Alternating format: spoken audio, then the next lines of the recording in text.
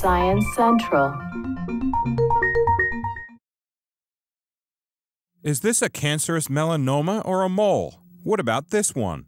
Even for trained pathologists viewing biopsies under a microscope, a diagnosis is not always clear-cut. And as melanoma researcher Mohammed Kashani-Sabet notes, the stakes are high. Melanoma is a deadly form of skin cancer, and when it shows up in its more later stages, the advanced stages, the treatments that we have are not very effective. So really our best defense against melanoma right now is to catch it early. Now he and his colleagues at the University of California, San Francisco have developed a test to distinguish between malignant melanomas and harmless moles.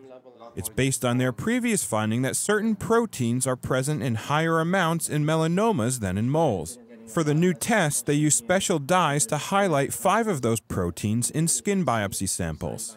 We looked at these 5 proteins initially in 500 moles and melanomas and found that these markers, the proteins, were accurate in diagnosing these cases in about 92% of the time. As they wrote in the Proceedings of the National Academy of Sciences, they then tested their new test on 24 separate samples known to have been misdiagnosed. Their test would have corrected those misdiagnoses 75% of the time. That would suggest that this test that we've developed could prevent about 3/4 of the errors that could come up from looking at skin biopsy slides and specimens. While the researchers say it's not known how many melanomas are misdiagnosed, they're sure no one wants their own to be missed. Brad Closa, Science Central News.